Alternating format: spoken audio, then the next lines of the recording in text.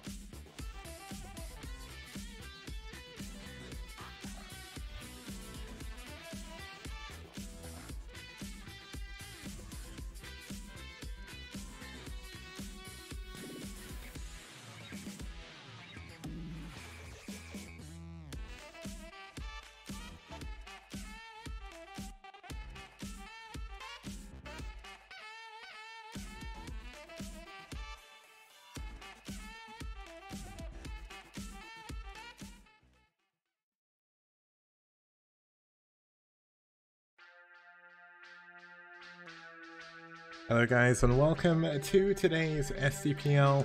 My name is Kix. If you've not seen me before, this is a team tournament. Here is the format.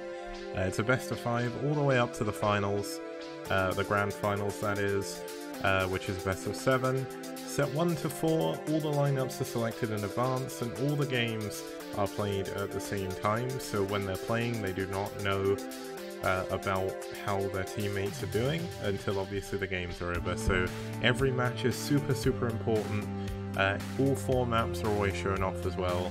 And set 5, if we do make it to it, is the ace match. The ace match basically means that anyone can play again if they so choose to. I do apologise, I'm just quickly writing up the tweet I should have wrote up ages ago. There we go, just tweeting that out.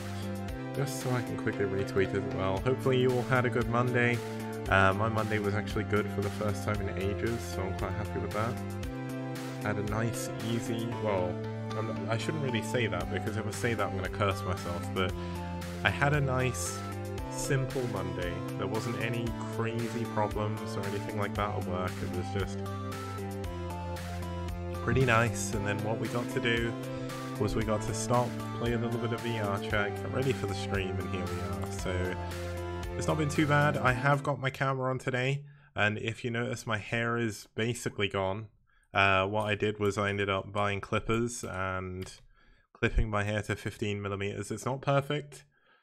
It still looks terrible probably, but I think it looks a little bit neater than it did before, so that's something. And the weather has been a little bit more tolerable. It's got really hot now. For some reason, I don't know how hot it is, but it's kind of annoying with how warm it is. I think I just get warm in the lead up to casting. I don't know why. I think I get nervous or something, even though I've been doing it for like 3 years. I guess it's one of those things. Now let's have a quick look at the team rankings, just in case you didn't see my tweet from earlier. Basically, team rankings as they are show Soul Gaming are qualified into the grand finals already.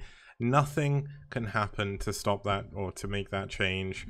Even if iRk were to win 2 games or 2 matches in a row, they wouldn't be able to match the 9-0 or the 9 wins, of course, of Soul Gaming. Things are interesting though in the middle of the table though, because iRk, Net Wars, Valhalla Team, Clan Revolution, and Eternal Friends, as well as Red, are all in contention for that top 6. Ash are quite close as well, but I don't think they can make it unless they can win one of their series. Are they playing this week? Yeah, they are. So they are playing this week. They're playing Valhalla Team. So if they can win their next 2 series, maybe there's a chance they can get through, but it's going to be rough because next week Ash are going to have to face off against Soul.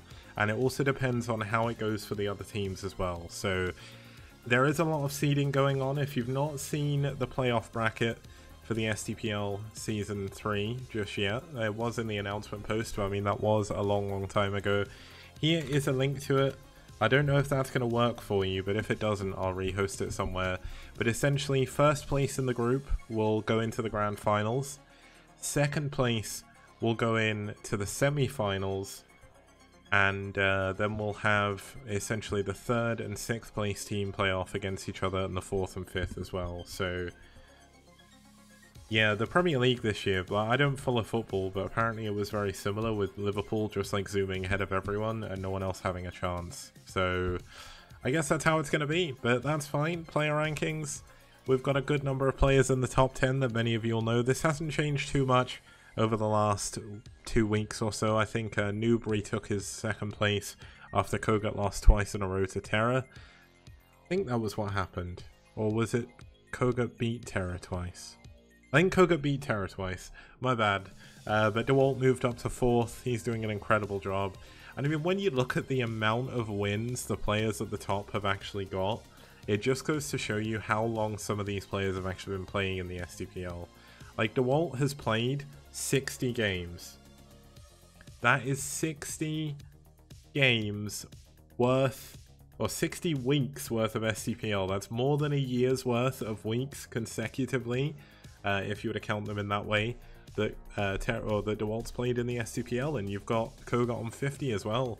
It's really crazy.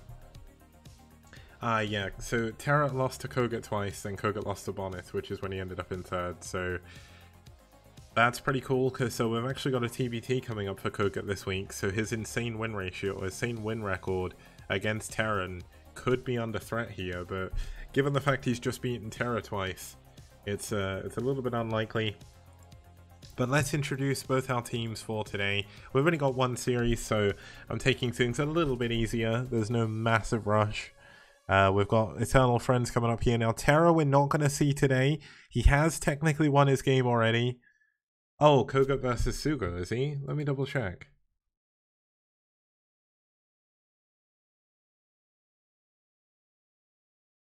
Ah, he is. It's week 11. I've not announced week 11 yet for anyone other than the team. So, spoilers. I mean, that's not a major deal. But he's actually got a TBT against someone from DM in week 11. But everyone knows that who's actually playing, so it's not a major deal.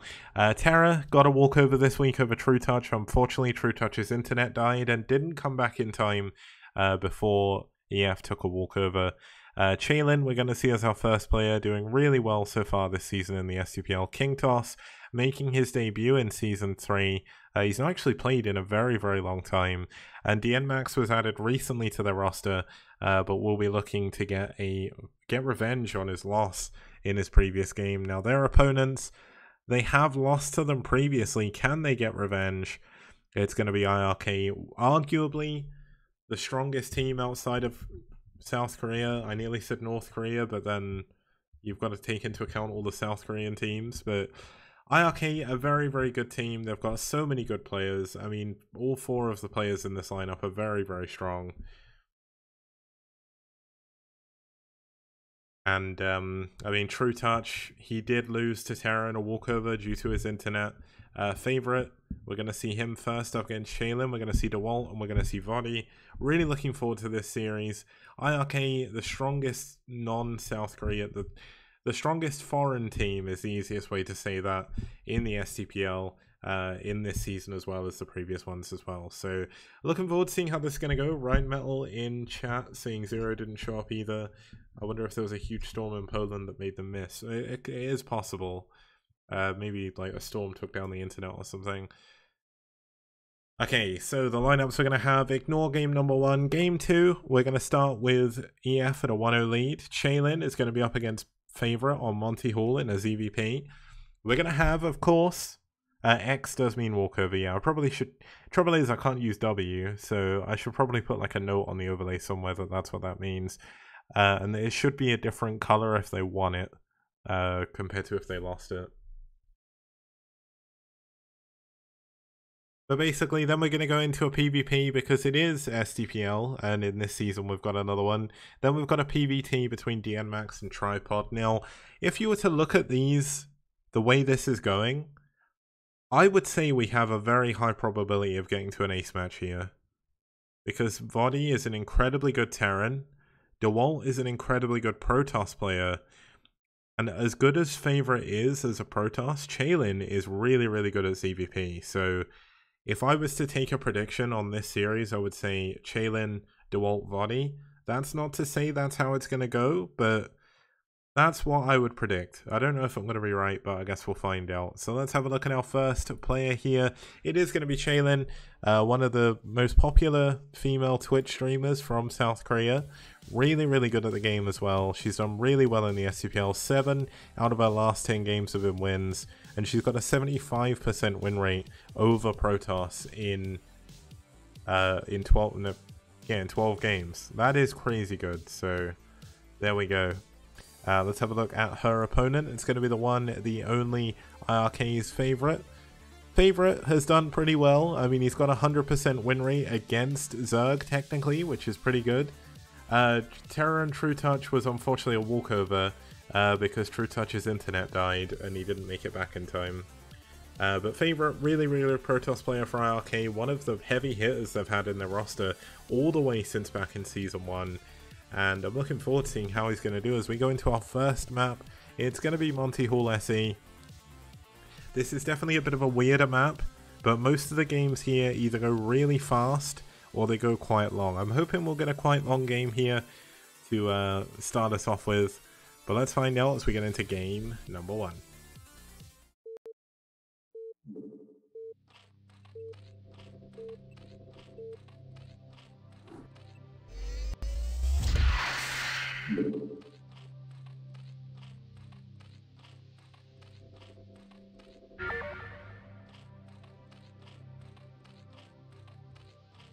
Okay, starting us off here in the top left-hand position, we do have the one, the only, fighting for EF, it's Chaelin. We do have a cheerful for Chaelin as well. Really nicely done. I like the little plushy Zergling. And her opponent spawning down here in the bottom right-hand corner is, in the blue, fighting for iRk, its favorite.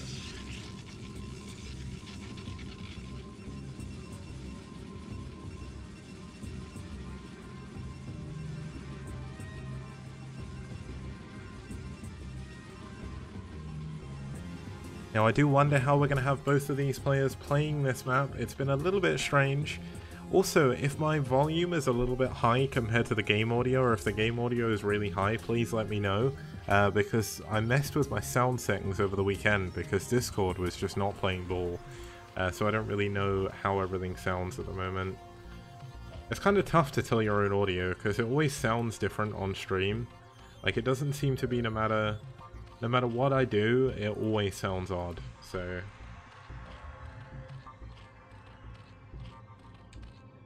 Okay, so it looks like Favorite's not going to do anything too crazy. Actually going to skip through the minerals to go for a 12 next, which is quite risky on this map, but Chaelin going to do exactly the same thing and go for a 12 hatch. But Chaelin's hatchery is actually a little bit later than you would want, so not the best timing here from Chaelin. Favorite getting his Nexus a little bit faster as well, which is always a good thing. We do have the spawning pool coming up pretty straightforward, pretty much immediately afterwards, so nothing too bad to be said there. Now, if you guys saw that cheerful before and you're like, I want to make a cheerful, or I want to see what other cheerfuls there are, check out this link. It is a cheerful submission thread. On page 1 there is a template. You can put anything there as long as it's not hateful or ridiculously horrible in any way towards any group or people.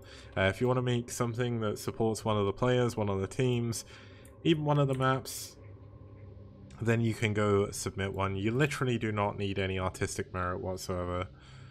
I have considered making some cheerfuls myself when my artistic talent is almost zero. The best I can do is make some boxes that appear as an overlay.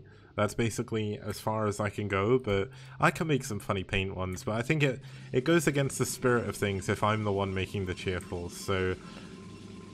And yeah, Packrat, you made a really good one. I'm looking forward to using that one. Now we got 3 hatch coming in from Chaelin. This third hatch serves 2 purposes. One, it obviously allows you to build a lot more units a little bit quicker, and it also allows you to build a wall here. Allows you to mine out the wall a little bit more sensibly. You don't have to long distance mine like you've got Favorite doing, but Favorite's not going to open the whole wall, just going to go in and go for an expansion. Now, are we gonna see? We're gonna see a quick +1 here. We're gonna see a Stargate. Stargate is coming in, pretty good. And yeah, you can see this is the benefit of doing this. Shaylin's gonna be able to mine this. Looks like she sent drones a little bit early. Although maybe she just wants to get like through as quickly as possible. It is important to open that as quickly as you can against Protoss, because if they've for some reason decided to proxy 2 gateways on your side of the map, you can pretty much just die. You'll at least lose your hatchery. But it's not good for our poor Zerg players.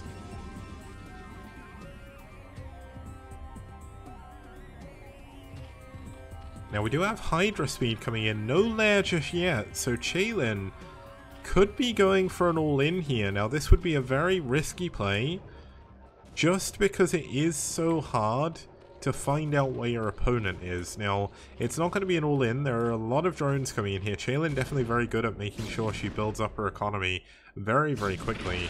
And in PvZ, or in ZVP especially from her, you notice a lot of the time she'll be even on workers in ZVP, which is not normal. It's so hard to make that work, and I mean on this map especially, it is definitely a little bit easier to do that.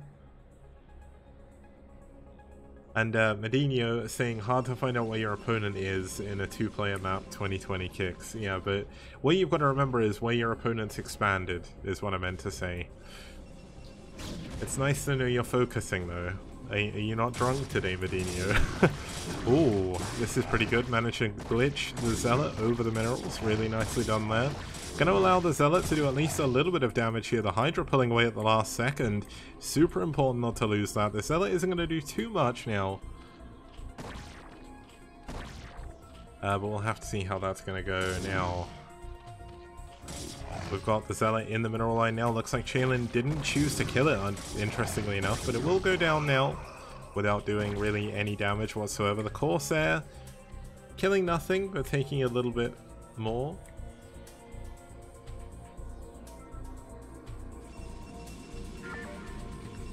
And to answer your question, Marine Medic, if you watch the VOD from the previous cast on Friday, which is up on YouTube, you'll find out my position on it.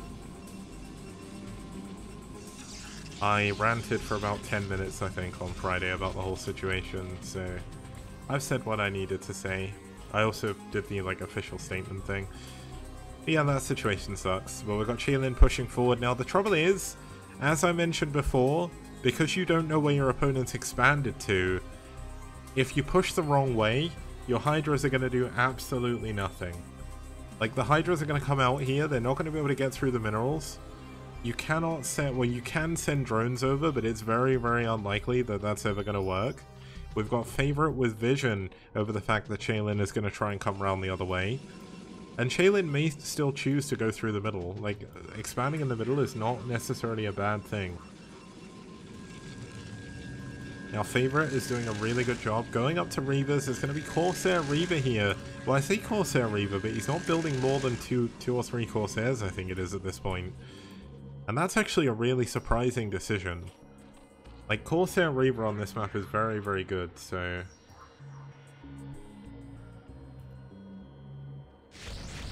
Zero did react to it. He actually reacted to it before I did on the BSL Twitter. Now, okay, there's a lot of cannons coming up here. There is the Reaver, of course. Reaver going to be a massive, important thing in this defense.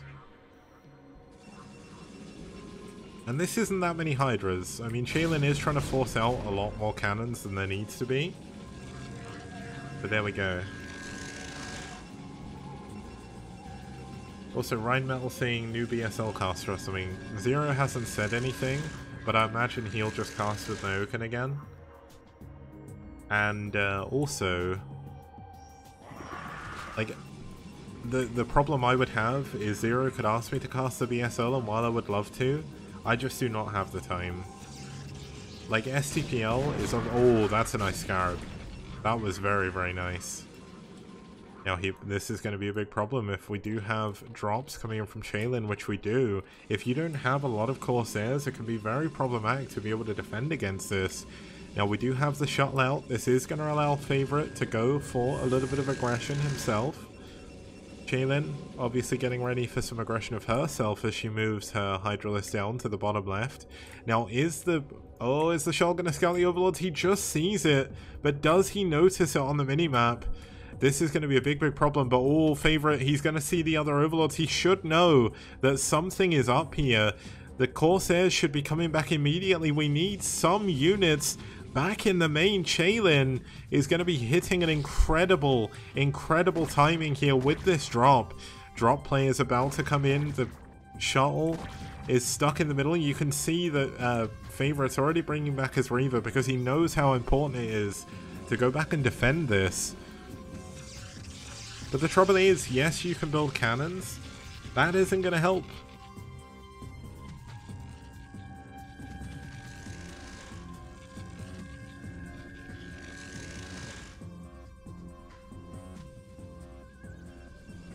Also, I see we have some chat about alcoholic drinks going on in the chat here, which is always good. Rum and cider are definitely the best too. Just saying. Can't be a good bit of rum. Now, Favorite going for an expansion down here in the bottom left, but can Favorite actually hold on against this massive drop? There's still a Reaver at the natural. Why is this even here? Favorite knows that there's a big drop coming towards him. Looks like the shuttle tried to go up to the top, but look at this! Look how far it's got to go to get back here. And because we didn't have a lot of Corsairs, there's no way of clearing up these units. There's no Observer, and there's no Storm either. Storm is not yet done. There's no way of killing these lurkers. Another High Templar getting sniped. This is surely going to start to go out of control here. One of the Reavers still in the natural. And this is rough for poor Favorite. Favorite going to lose his main Nexus. Now there is 2 more Nexuses, but the Reaver going down. Imagine if there was 2 Reavers here. This would be an entirely different situation. Now luckily enough, both of the Lurkers did die to the Reaver Scarabs. And we do still have Storm. No! The Templar Archives went down. Did Storm finish first? Oh my goodness, that was an incredible timing to go in. Now we finally have these Overlords going down in the bottom left. There's absolutely no way to defend against them, but look at this! Oh my goodness, I'm so sorry for missing this. Wow. I thought that was just an Overlord, but 23 kills and 13? Favorite is on no workers pretty much. He's on 11. And at this point, it's going to be almost impossible to come back. This is such a tough situation for Favorite to be in. Yes, he's got 3 Nexuses. Yes, he can build 3. No, he's got 2 Nexuses. And I will go back and watch that, don't worry. Let's just... I want to check what... That was around 11 minutes that happened. But that was a lot of probes that went down. And look at this, he's coming back in again with more lurkers. This is going to be the nail in the coffin. I think we're just going to see Favorite leave. 8 workers, 7 workers. This is just too much damage. Now looks like Favorite wants to go for a big push to try and end the game. But unfortunately, these mineral... Oh, they are actually mined out. So he could technically go through here. But Chaylin's got 1, 2, 3, 4 hatcheries worth of production. Double upgrades coming in already. Oh, okay, not already at 1-1. There is +1 here at least. So maybe with a Miracle Reaver Scarab, or at least a few of them, we could see something happen here. But it's going to be so rough to try and push through this position. And every Reaver Scarab is so hard to replace. The Lurkers are still in the natural. The Nexus is being killed, and there's no way to kill them. Now this Reaver needs to be worth its weight in absolute gold here, because that is the only way Favorite can win this game. This push has to work. It has to work. The Reaver is getting low. The Shuttle is getting low as well. And there's no Observer. How do you break through? Oh, there is, sorry. How do you break through this? There we go, GG. That's game. Favorite was actually starting to break through, but there just wasn't enough units. Looks like Chaylin stayed in a little bit longer, just to make sure all the army died.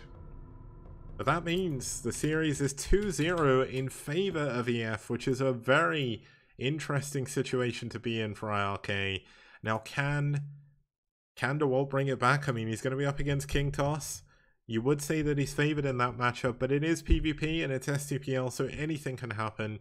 And let's check out what's going to happen when we get back after this short break. STPL Season 3. Yeah. STPL does. Bio TVP? Wow! No problem. We got dragons to defend. Yeah. STPL does. STPL does. Mass Scout? Oh, I'm so afraid. We got Hydralisk to defend. Yes. STPL. STPL. Fantastic production. Fantastic casters. Fantastic prize pool. Only in STPL.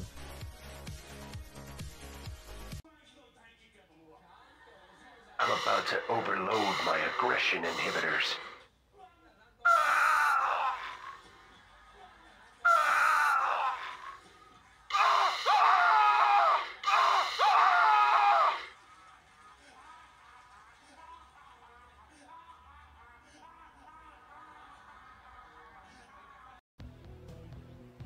Outstanding. Rock and roll.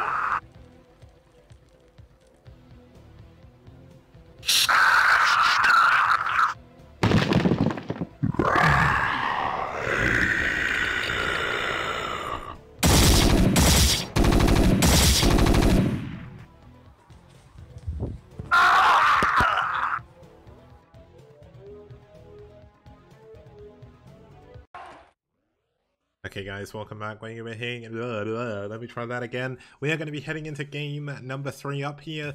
We have the captain of EF. He actually departed the team for a little bit after the Mafia scandal happened, but he came back, and with him he brought the wonderful Bob Malcolm, who did sing the STPL does,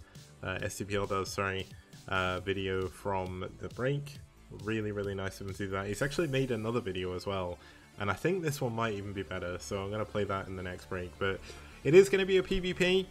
King Toss, not doing so well in the STPL in the games he's played. He definitely isn't much of a player. He's more an organizer, and a very good one at that.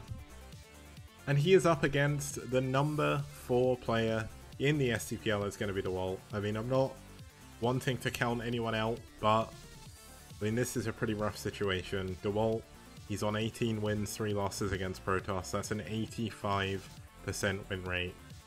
And if I remember correctly, DeWalt's highest win streak in PvP is 12-0. So it's rough.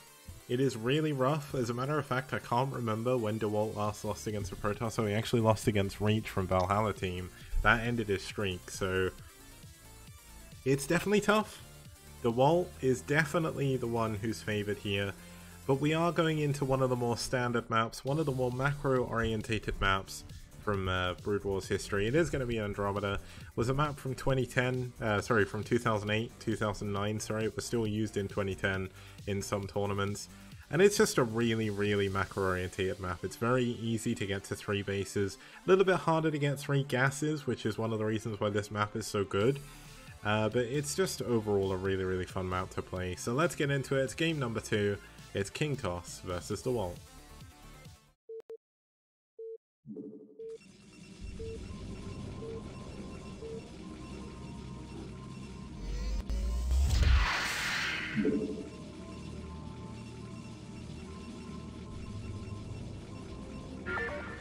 Okay, the game has begun, and starting us off here in the bottom right hand corner, fighting for iRk, it's going to be DeWalt.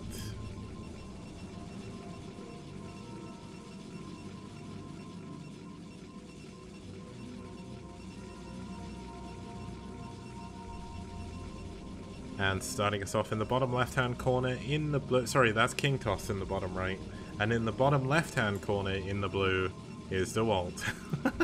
My bad. Got them around the wrong way. That's one of those moments where I have one job as a caster, and I am like, I can't get this wrong. It's the one thing that needs to go right at the beginning of the game, and somehow I get it wrong every time.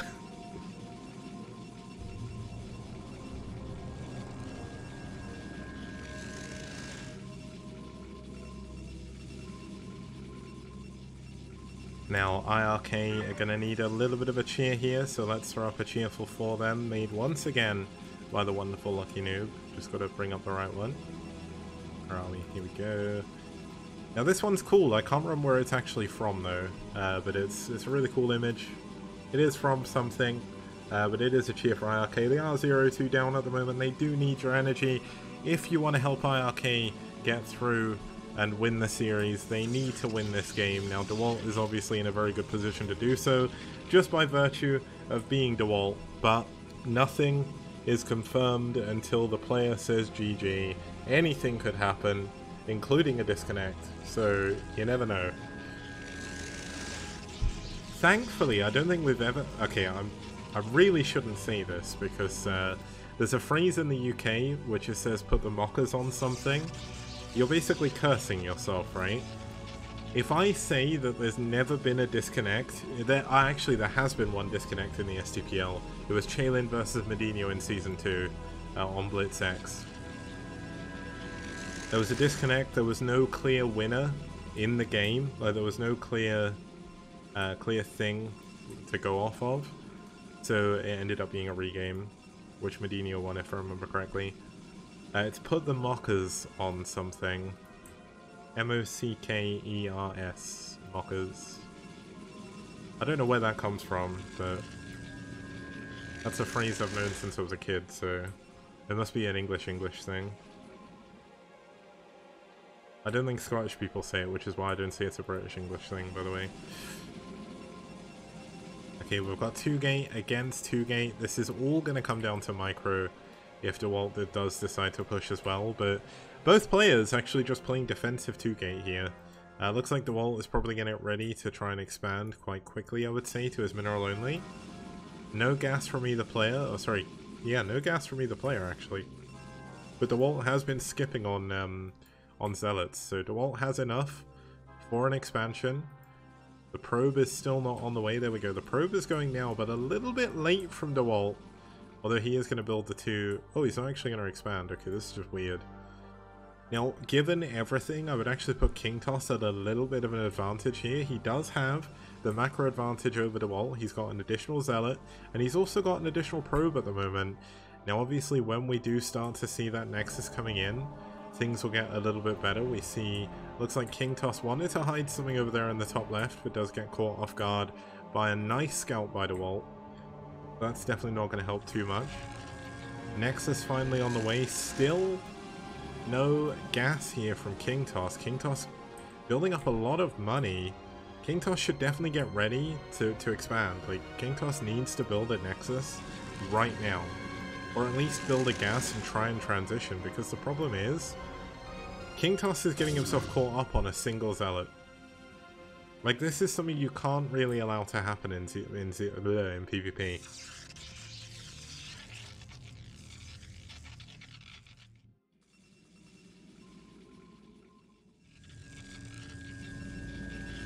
Forge coming in. Looks like people are allergic to gas in this game. Finally, we have King Toss building his gas, but DeWalt doesn't care.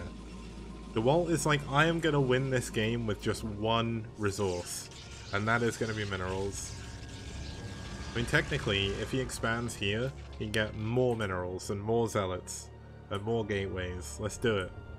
Zealot man, let's... One thing I would like to say as well, I forgot this last time, DeWalt is the Miracle Toss. If you didn't know it's in his match history, he beat Shine in a macros EVP. It was really, really good. Castamuse dubbed him the Miracle Toss, and I've stolen it, so that's going to be his nickname from now on. And Miracle Toss is actually a really good name. I like that a lot. Especially for DeWalt, that suits him really well, because he comes out for iRk, and he performs absolute miracles against such amazing, amazing players. Now, it looks like DeWalt wants to push back. King Toss did have a Zealot advantage before, but now the Zealot lead actually goes to DeWalt, because King Toss does have more probes. And there's no shield battery back here, so King Toss is going to find himself in a really odd position. He's going to be blocked away from his own ramp.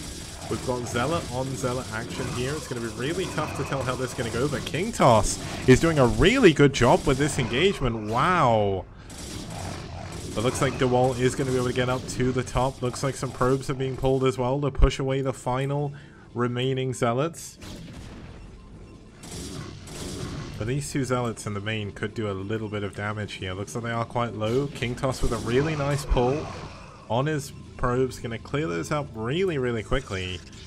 And now DeWalt's incredibly late gas is going to start to hurt him because he's got no Dragoons, he's got no tech, and he's adding on cannons at the front because he knows he's just lost a ton of army, and King Toss is up 13 supply.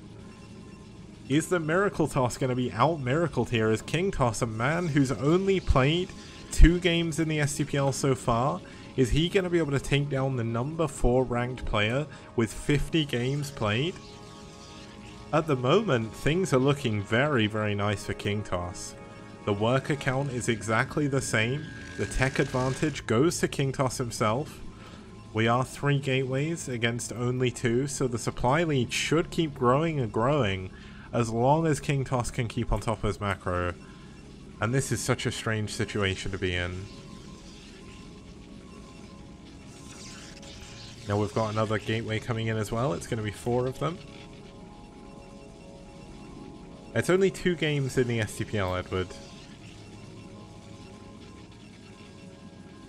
Now this is going to be a big problem. Look at this. There's 5 Dragoons, a ton of Zealots, which are way too many for me to count quickly. Now, this could go badly though. There is a lot of cannons here. Cannons do a lot of damage per shot. It's 20. So if King Toss goes without a Reaver, without any high-tech units, this could actually go horrifically wrong. I have seen Protoss players throw the game like this. There's no real reason for King Toss to be pushing right now. He should be expanding. He should be continuing to grow his lead. But he may just throw it away here in overconfidence. Like, when you get a massive advantage against someone who's a lot on paper better than you, it is really rough to not kind of fall into this mindset where you're just like, I should be able to win from here. I've done so much damage. And then you remember your opponent is one of the best Protoss players in the world. And you're like, ah, yeah, that was a little bit rough. But here we go. Are we going to see King Toss push in? No, he's seen the cannons, and he is going to pull back. Now, is there any tech? There is a Citadel. There is DTs coming in. Now, is there a Robo? There's a Forge. But there's no Robo. Oh my goodness. Oh no, DTs are going to run. Is he going to win with DTs? This is going to be rough. Oh no, the Forge is going to be done. But is he going to get enough cannons quickly? And his units at the front, oh my god, the units at the front don't matter. DeWalt is going to be going round with a drop.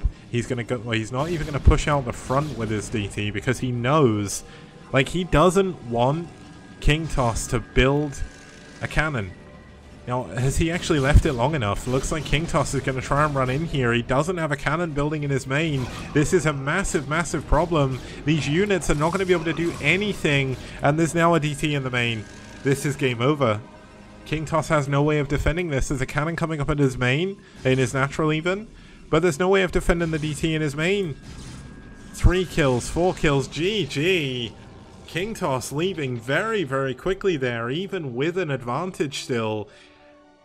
Delaying the Robo cost him the game. Wow, DeWalt performing another miracle, coming back from an insane position from where he was really far behind after that initial Zealot push. But there we go. That's going to be it. So we're going to go into a quick break. And when we get back, we'll head into game number 3. It's going to be a good one. Don't go anywhere. Game number 4, sorry.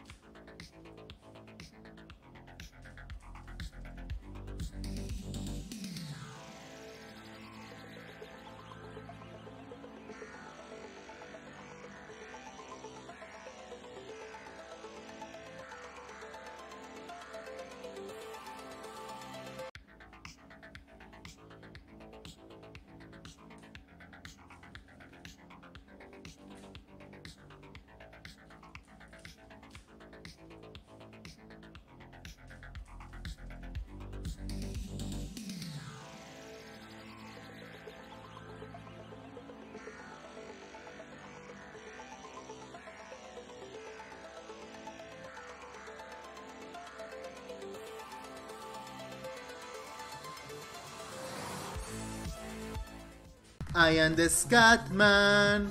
Para pa pi pa pa para pum. Pa pa para pum. Para pi pa pa para pum. Pa pa para pum. Para pi pa pa para pum. I am the Scatman.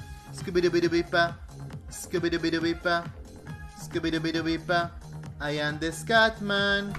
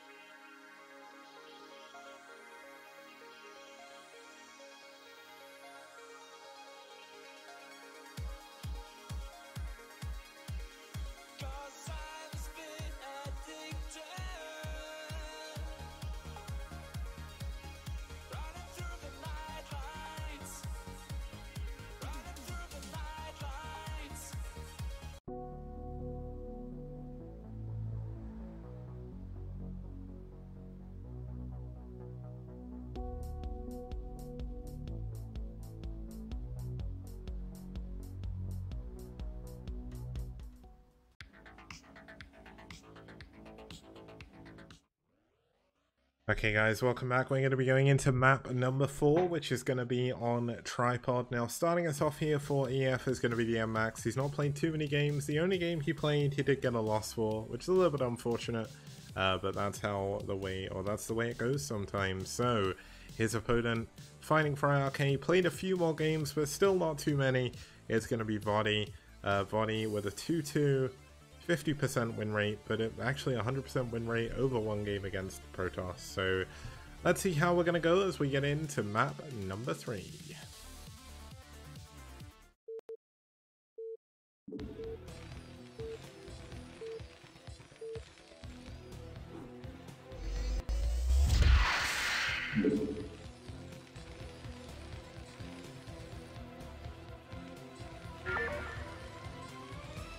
Okay, starting us off down here in the bottom left-hand corner is going to be the brown Terran player fighting for iRk. It's Vody. Rajate Dodal is the best Brood War clan. Thank you, FakeFin, for the 7th month. Resub, man, means so much. And Vody's opponent spawning up here in the top left-hand corner in the orange fighting for EF is going to be DNMax.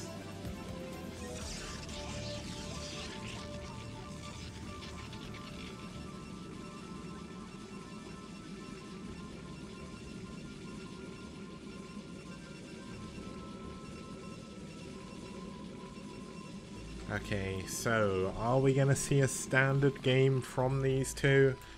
I believe DNMax may have been one of the players. No, sorry, that was Leia Boiler, who I basically, in one of my Clash for Charcasts a very long time ago, screamed that they'd actually gone full Peru. But DNMax, very well known for his aggressive play in PvT. I wonder if we'll see some of that here. It is a very good map for aggression. There's lots of places you can proxy, and drops on this map are incredibly good, so we'll have to find out.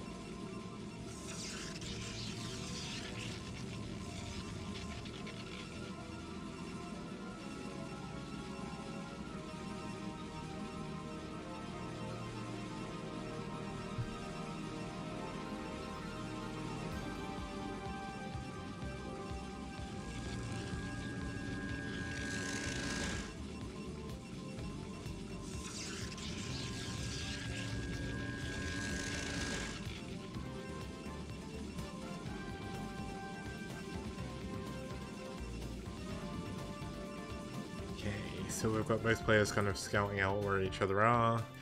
We've got a barracks coming in at the front. Interesting position on these buildings. I think that might be zealot proof, but I'm not 100% sure.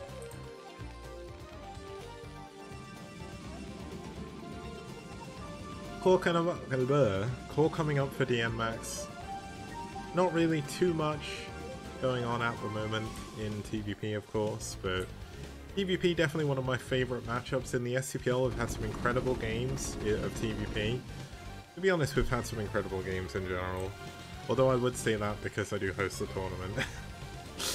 I mean, I'm hoping that you guys agree as well. There's a lot of you guys that come back every day, so it is a big help that you guys are around. Always keeping chat active because no one ever says anything otherwise.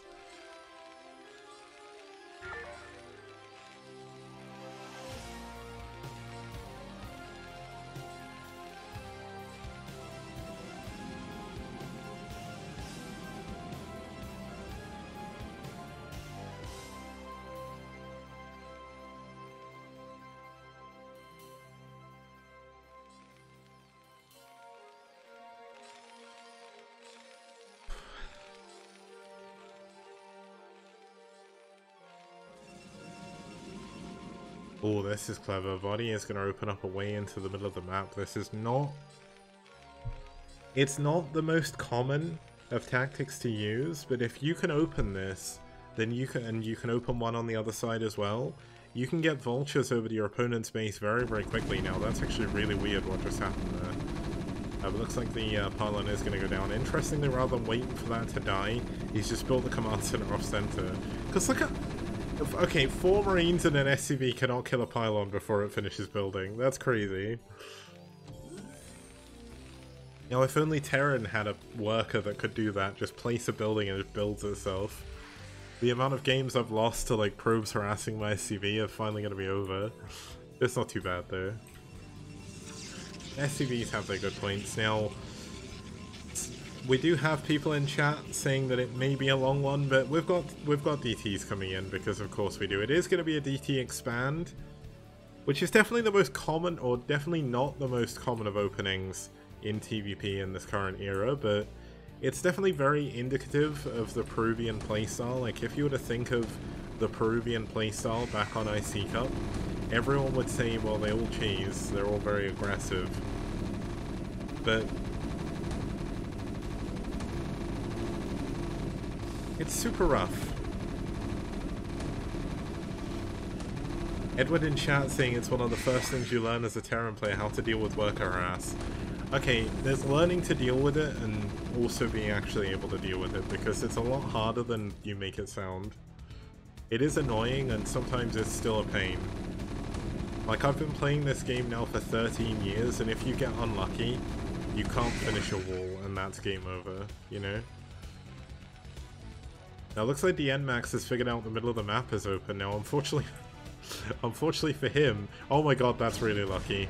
I was gonna say, he finds the SCV that wanted to open another path. That's really funny. And he's gonna go and block it from mining out the other one as well. So the NMAX going into the middle of the map, doing pretty well here. Now, we are gonna have drop play coming in for Vodi, which seems to be kind of the flavor of the month on this map for PvT. Interestingly, Vodi isn't walling this in just yet. I think you can build a depot there. I don't think it's a tight wall, but it's better than nothing. We've got a third base coming in up here for the NMAX. We've got a DT running in. Now, do we even... Oh my god, do we have any mines? Oh no. Oh no, I've seen this one before. I think we just saw this game, no? Oh wow. Well, never mind. He should have killed the tank first, I would say. The 4 Marines, definitely not worth killing. But that's something that's happening. It looks like the NMAX wants to... He wants to kill all the mines, I think, but... Yeah, that didn't go too well. Now, the thing is, the NMAX behind this, he's got a third base finishing. His macro is going to really start to kick in. He's got a worker advantage. And that was only one DT that he lost. That is not a major deal. Now, the thing that could end the game is if Vodi can get a good drop-off here, because we've got a... This is the worst place in the world for this Dragoon to sit. It's got no vision of the high ground. That has to be the most unfortunately placed Dragoon I have ever seen on this map. The one place that actually helps in no way, shape or form. Okay, so we've got the siege tank on the high ground. This is a little bit far forward, but it is going to give him the ability to attack the Nexus, which is pretty important. We've got a Dragoon coming back here to help defend against this, but because there's no... Well, there is a Robo, but because there's no shuttle, there's no way of dealing with this. So he should, given enough time, be able to kill this Nexus. It's definitely going to be rough. We've got a cannon. No, we've not even got a cannon up here, so this could be Vodi's way back into this game. I say back in, he's not really been out of the game whatsoever. But he's not pushing at all. And that's actually a big, big mistake. Like, if he pushes this base, like, before this point, that's a ton of dead probes. And this is when things start to become a problem, because this tank on the high ground is doing pretty good. But it's not going to be able to deal with all the Dragoons. The dropship does manage to get away, which is super, super important. But if you think about the damage he did there, he killed one probe, and that was it. Like, he didn't even, well, he did 11 hull damage to the Nexus. Like, that isn't enough. We've got a shuttle now as well, which means any subsequent drops will not be anywhere near as strong unless he starts to go into double drop territory. He's actually going into a Wraith to try and help out his drops. Now, the good thing for Vodi is his upgrades are not too bad. Usually when you open up dropship play, it can be very easy to delay your armory very, very late. I mean, this is late compared to like an armory build, but it's not too bad. Like, you're not super, super far behind. But the problem Vodi has is he is going to have a massive hurdle to overcome, because his opponent is already on 3 bases, already on 41 probes, and when you go drop and you don't get much damage done, it's very difficult to recover from that. Now, Vodi is, of course, fighting for his team's life in this series. If Vodi can win here, we will be going into an ace match. But if he can't, the NMAX is going to take it home.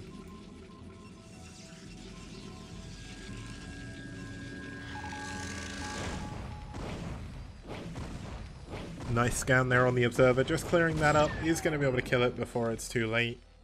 And this is going to give Vodi the ability to add on a ton of factories here. Now, this is going to be 5 fact without a 3rd command center, which, once again, in this day and age, is actually quite rare in TVP. Now, the one problem that Vodi is going to have as well, the longer the game goes on, is it makes it very difficult. Now, we've got the shuttle coming in to help clean up this drop. The tank has only got 2 kills. Oh, that's a little bit better. 5 kills now. But that's only 5 worker kills. Maybe 6 or 7. That isn't a big deal, honestly, for the NMAX. He's going to be feeling pretty good about that.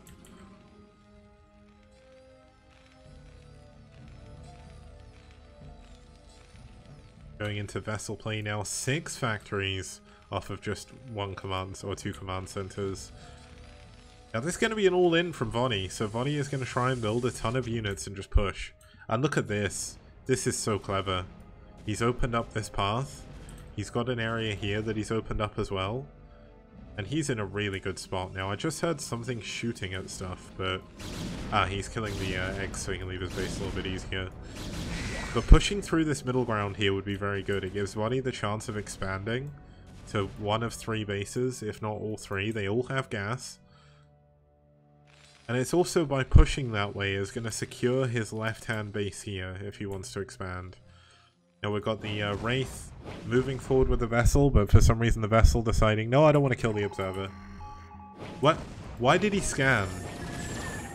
Why did he scan that? That's a brain fart.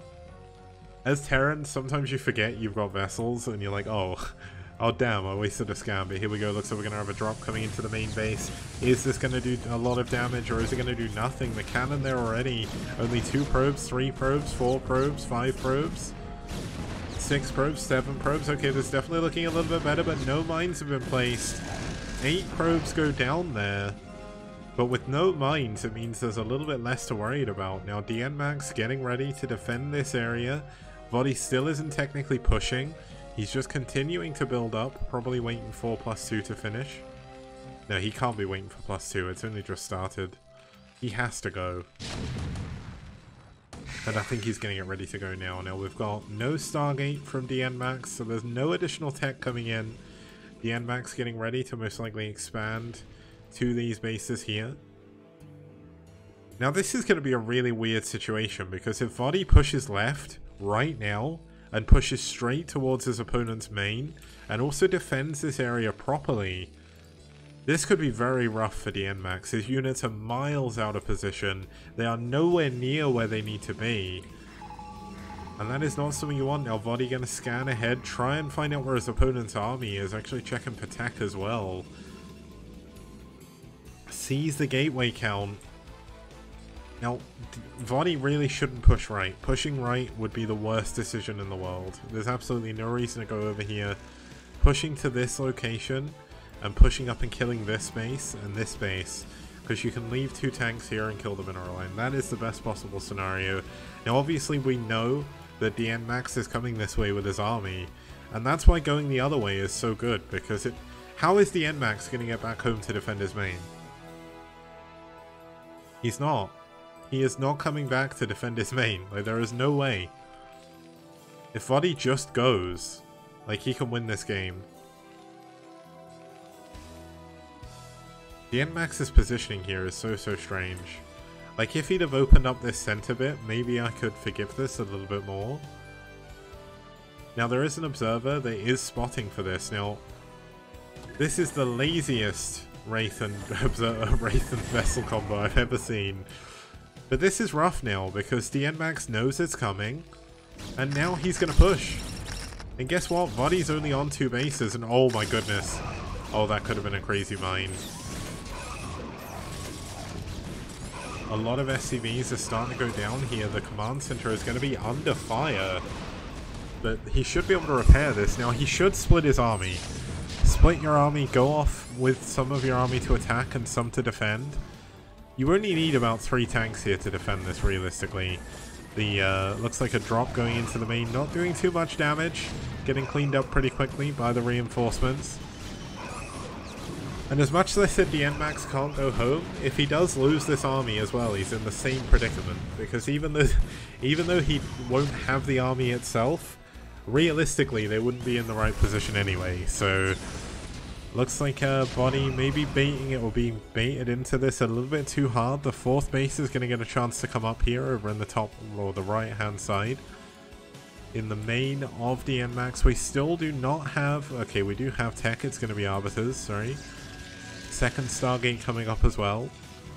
Is he going to be able to hold on to this bush? I did mention this before, but +2 is done now. He delayed long enough that +2 is finished. And when +2 is done, I mean, realistically, you should be getting +3 right now, Vodi, but that's not a massive deal. Because look at where the NMAX's army is. We've got a cluster here, we've got a cluster here, and we've got 2 High Templar here with Storm. Storm is going to be possibly the great equalizer here. But is 3 Storms going to be enough? Like, if he pushes forward here, this is not going to do too much.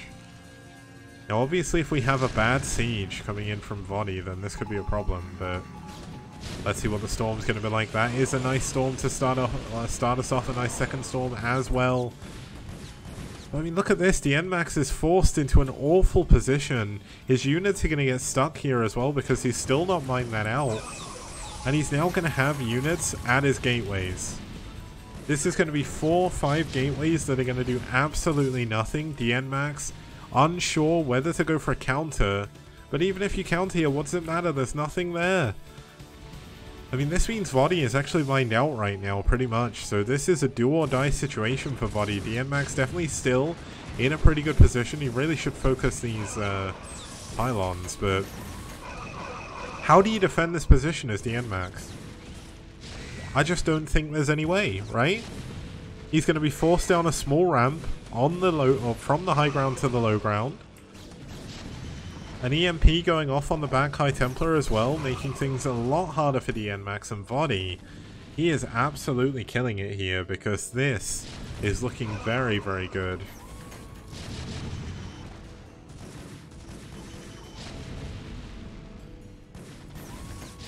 Like, we've got an Arbiter, but at what cost? It looks like the way this is going, Vodi is going to be taking us into the ace match. Now, obviously, that's better for us because it means we get a game number 5.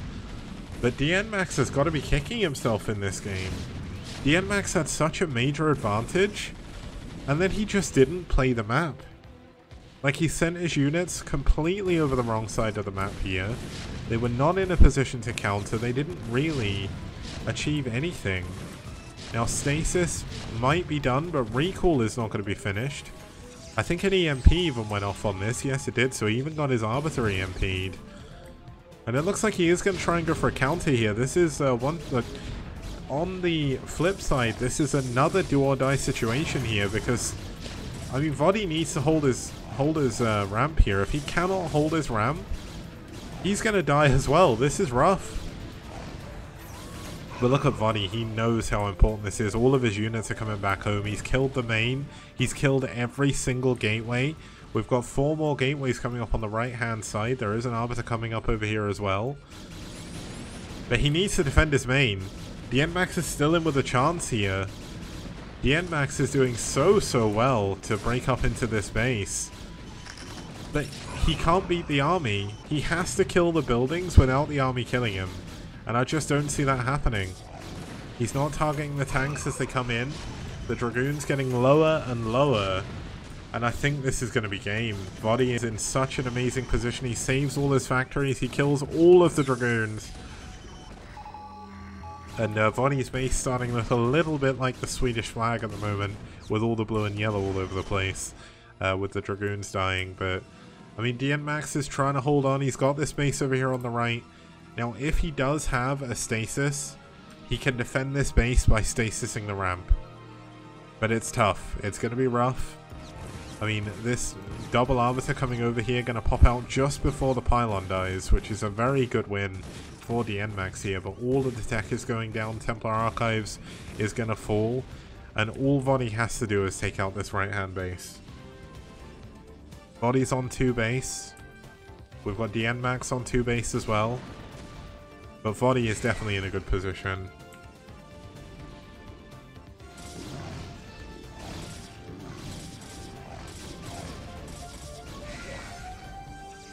We almost have enough for a stasis down here. Vodi is in a very good position. Oh my goodness, no. That EMP just won Vodi the game. Without stasis here, there is nothing DMX can do. GG. What a win. What an EMP.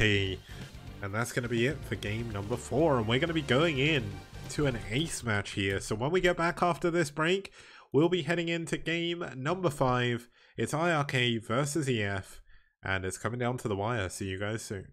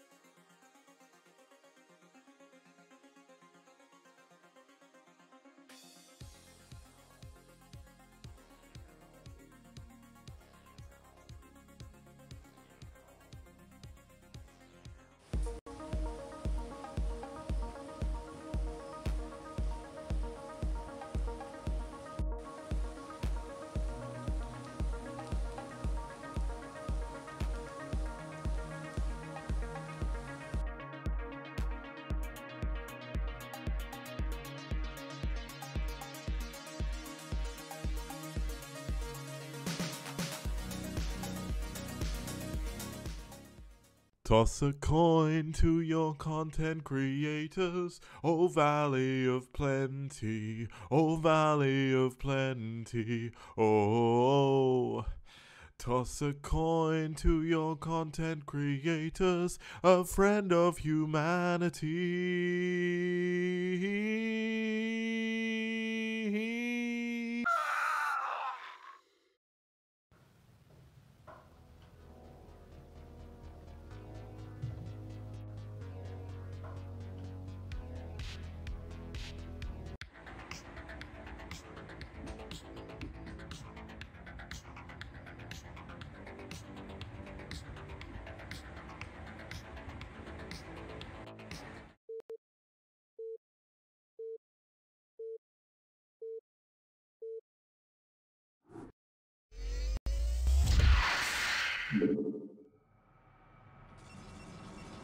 Okay guys, welcome back. It's the ace match between iRk and EF, and you guys guessed it right, it's DeWalt versus Chaylin. Starting us off here in the bottom left hand corner is going to be the Miracle Toss himself. It's DeWalt. And spawning us off here in the top left hand corner of Fancy 2 in the white, fighting for EF, it's Chaylin. Now this is Fancy 2. If you don't know this map, you've not been watching STPL Season 3 very much, but it's a very, very good map. It's a mix between 4 different maps. The 2 spawns we'll see here are Sin Gamer Go On in the bottom left, which actually works out pretty well for DeWalt to be able to expand. And we also have in the top left Legacy of Char. Oh, and they played on turn rate 24 and it's smooth. Nice.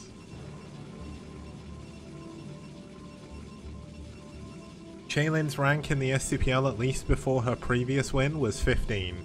It's probably gone up after that one, but she's getting very, very close to the top 10. I definitely think Chaylin is going to be one of those top 10 players if, as long as EF continue in the STPL moving forward and Chaylin continues playing as well, which I really hope they will do, and I really hope she will do, she should be able to make it into the top 10. EF are very, very close to qualifying for the playoffs as well. This is such an incredibly important match for both teams. iRk are vying for a spot for getting a semi-final playoff seeding, which is very, very good. It means they don't have to worry about the first round at all. And if EF can win here, they're going to not guarantee themselves just yet, but they're going to put themselves a little bit higher than some of the other teams, which is going to make their playoffs a little bit easier to get into. Playoffs are super important this season as well. 6 teams will be moving forward. Only 4 teams get the money at the end of it all. And they're fighting for over $2,000 this season. There's 45% goes to first place. 30% goes to second. I think third is 15 and fourth is 10 or something. I can't remember exactly. It's in the format video. It's in the format screen at the beginning. Looks like Chaylin getting ready to try and block the cannon. Doesn't quite manage it, but not the biggest deal. It was an overpull from Chaylin into a 12 hatch, so nothing too crazy to write home about. DeWalt should be able to expand pretty easily here behind just the one cannon. Now the one thing that DeWalt is going to benefit from on Sin Gamer Go On is it's very easy to take a third base as Protoss. And the fact they've both spawned vertical spawns means the 2 island bases at 12 and 6 are going to be incredibly important. I imagine DeWalt is probably... I mean, I can't tell because DeWalt does everything, but I think we're probably going to see Reavers from DeWalt here, just because Reavers are so good on this map. It's so droppable, and it's so likely that your opponent is going to go for a big Reaver bust, a big Hydra bust, that going for Reavers can be a little bit better against Hydra Bust than Storm is. Storm is it's a finite resource. Like, you only have as much energy. And I guess technically, if you were to talk about it, Reavers are a finite resource as well. But they're a little bit more... I would say they're more reliant... Well, Storm is more reliant on your opponent messing up than Reavers are. Because Reavers just constantly shoot. As long as you've got Scarabs, they'll keep doing damage. Whereas Storm, if you miss the Storm, or if your opponent dodges it right away, the Storm really doesn't help too much.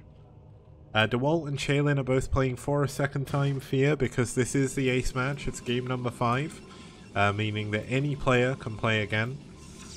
If you hear someone in a solo tournament say that game number 5 is an ace match, they are unfortunately wrong. There is no ace matches in BSL, there is game 5s, but no ace matches.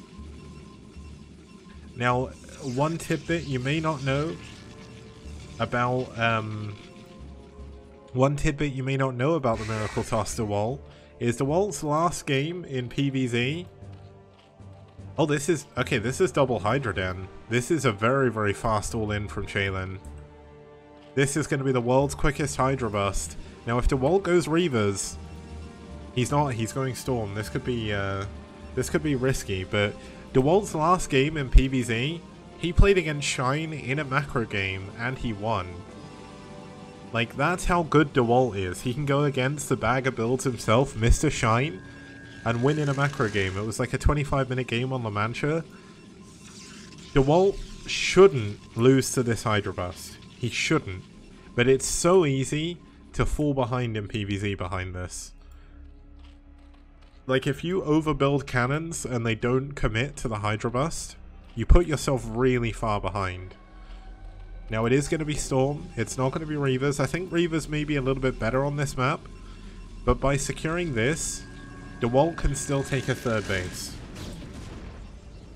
Now, there is a proxy over here as well. It's going to be a gateway over on the right-hand side. Now, this is an interesting move, because this means DeWalt is going to be able to build DTs over here and go behind the army of Chalin. I think DeWalt knows that he's about to get Hydra busted, and he just wants to try and hold the front and then go with like a sneak attack round the back. This is what the Miracle Toss does. He takes a situation where he could be behind, and in a miracle he turns it around. And is he going to be able to do it here again? He did it against King Toss. He was very, very far behind against King Toss, and he managed to pull it back and win with a DT. Is the same thing going to happen here? DeWalt knows that all he has to do is hold on to the front. Look where the Overlords are. There's not an Overlord defending this base.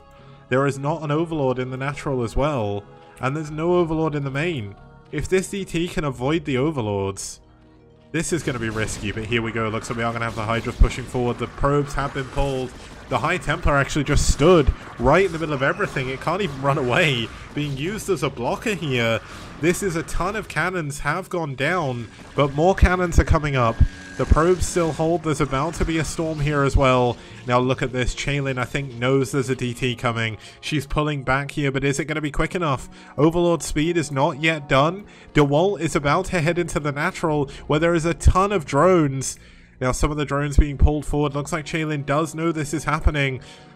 Oh, DeWalt should just do damage in the natural, but looks like he's getting greedy and going for the main. This could be a big, big mistake here, but holding on. Looks like 2 drones are going to go down, 3 drones. Is it going to be 4? It doesn't look like it.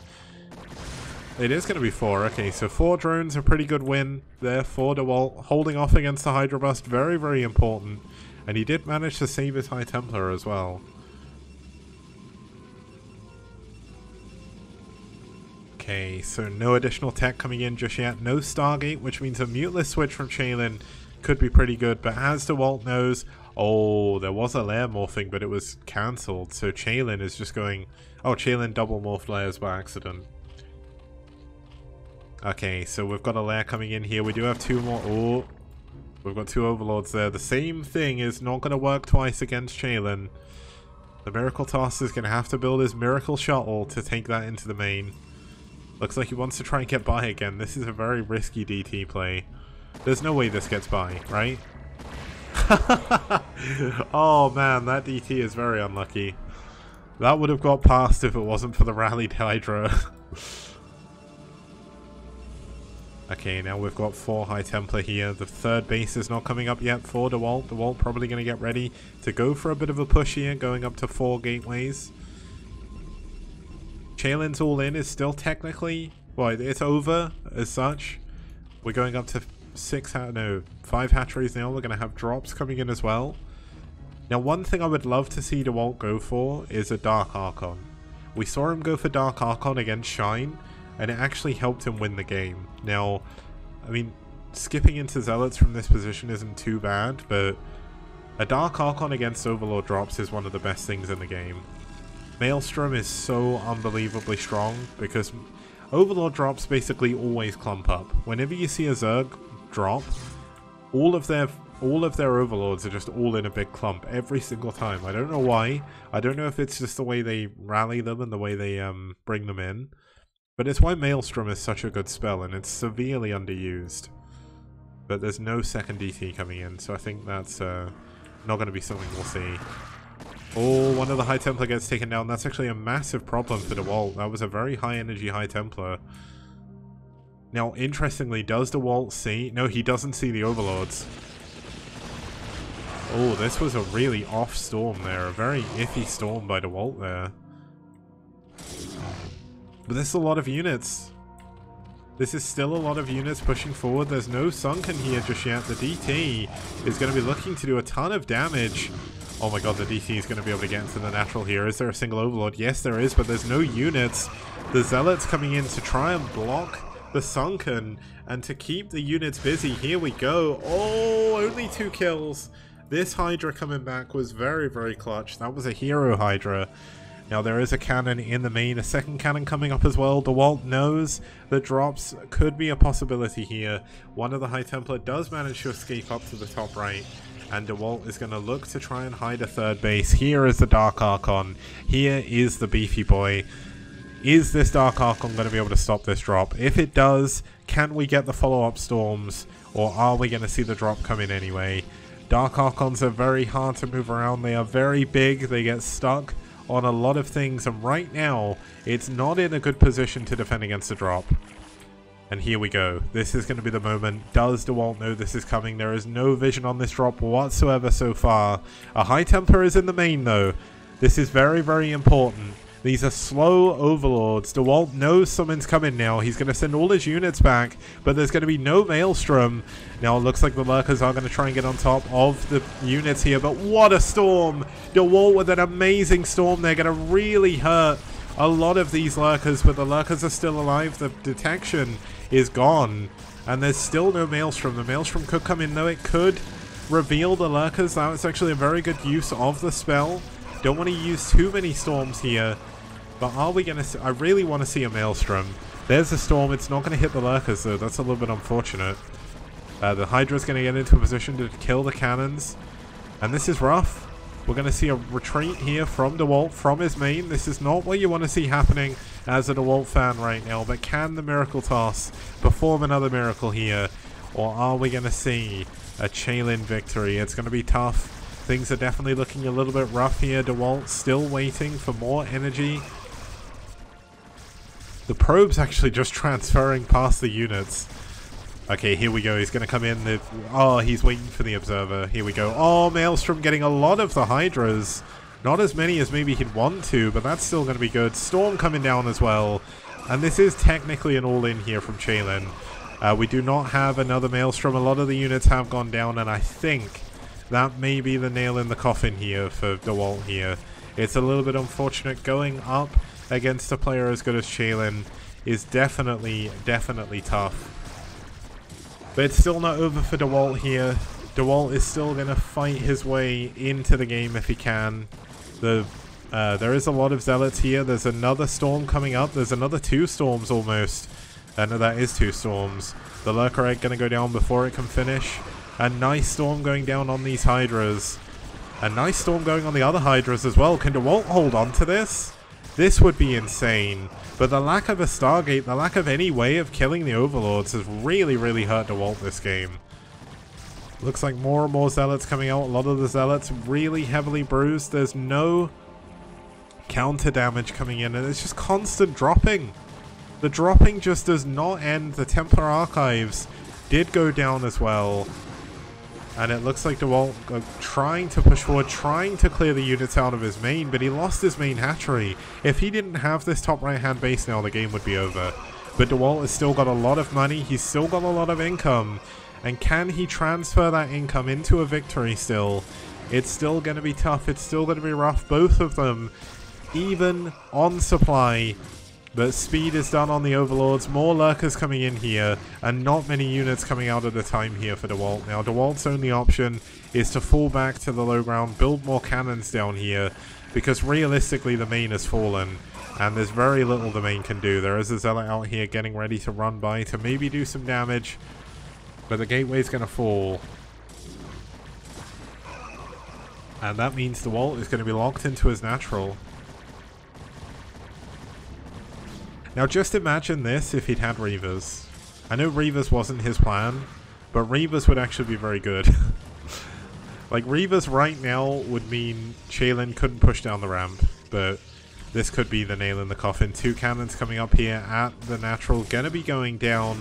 Cannon at the back trying to hold on, the Zealot doing its best, but the Lurker on the high ground gonna start to do a ton of damage to this probe line.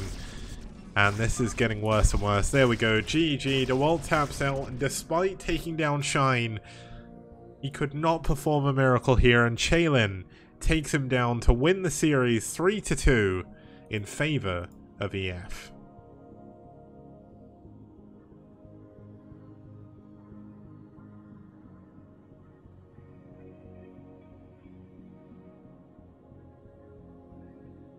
Now that is going to bring an end to our series for today. That was a great final game.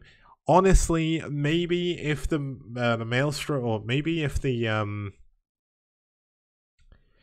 maybe, what am I going to say?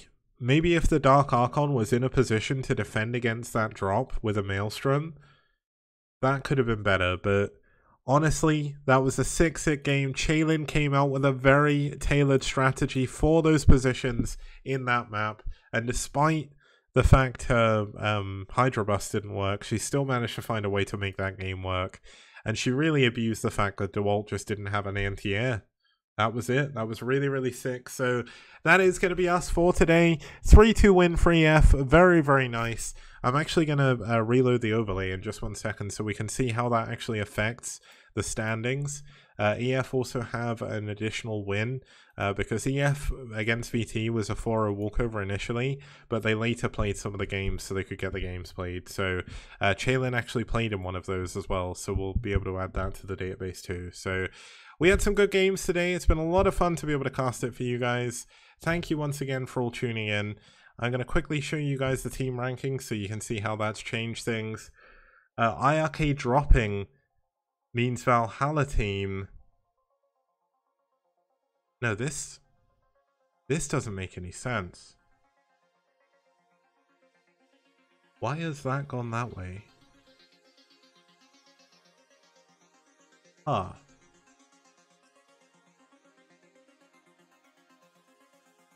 I am very confused.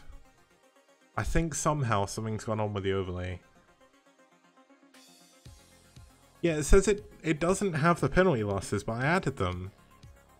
Oh, I think I know what's probably happened. Yeah, I think I know what's happened. Things are going to be a little bit different, but iRk are going to drop down. EF are going to move up into 4th from 6th. And that's going to make things a little bit more interesting. Red changed their logo because I asked them to, because having a shaved cock and balls on a stream that's trying to look professional is a little bit risky, and it's also not very good. They made a logo for the STPL. They use their normal logo elsewhere, but I actually prefer their new logo. I think it looks a lot better. But yeah, the penalty losses, they remove themselves, I think, when it recalculated the group stage statistics, so that's just going to be how that is. I'll have to figure out how to fix that. We'll probably have to add them on at the end when we don't recalculate the statistics anymore. But if you want the up-to-date statistics, the full ones, check out Liquipedia. This is a really good chance for me to say a massive thank you to our sponsors, Liquipedia, Esport Fund, and Matcherino. All of them have done a great job supporting the STPL. With Liquipedia and Esport Fund, we got the initial $1,000, and with Matcherino and the amazing donations from the community, we managed to make up the other $1,000 for our $2,000 goal. So it's really cool that we've managed to do that. It's been really, really great fun. Looks like Oya is streaming. I'm just trying to find someone else to cut or to host even. I'm going to go host Herb. I want to host Herbmon, but I guess Oya technically is. Yeah, Oya is streaming and he does play in the STPL, so I'm going to raid him. That seems more fair.